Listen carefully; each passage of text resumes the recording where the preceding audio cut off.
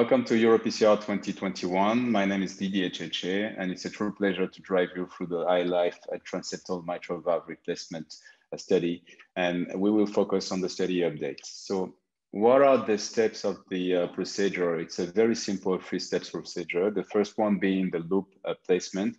It's easily achieved through the guidance, the imaging guidance, whether it be echo and CT guidance and fluoro during the procedure.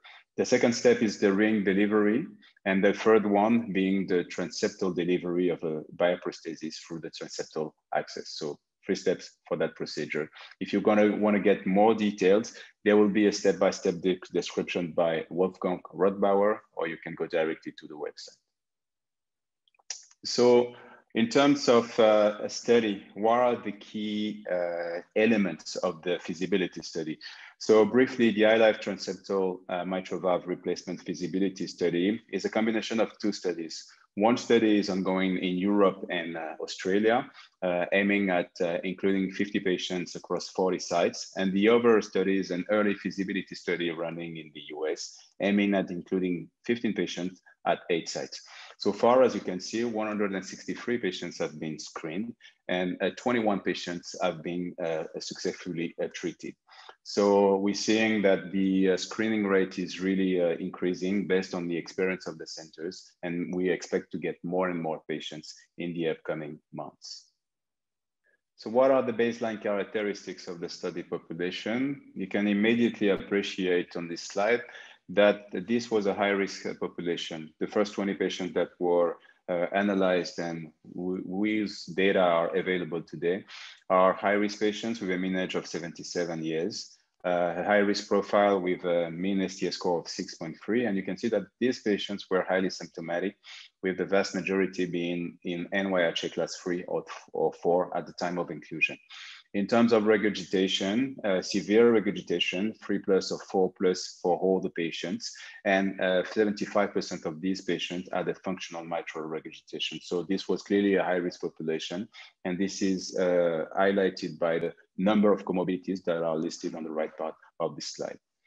If we go more into details about the procedural outcomes, if we relate the high-risk profile to what we see on this slide, only 2 deaths. And so this was a quite safe procedure, and 1 patient required conversion to surgery. Only 1 patient required a pacemaker, and in terms of bleeding, only 3 patients had a major bleeding. So quite an overall safe procedure in regards to the high-risk profile of the study population.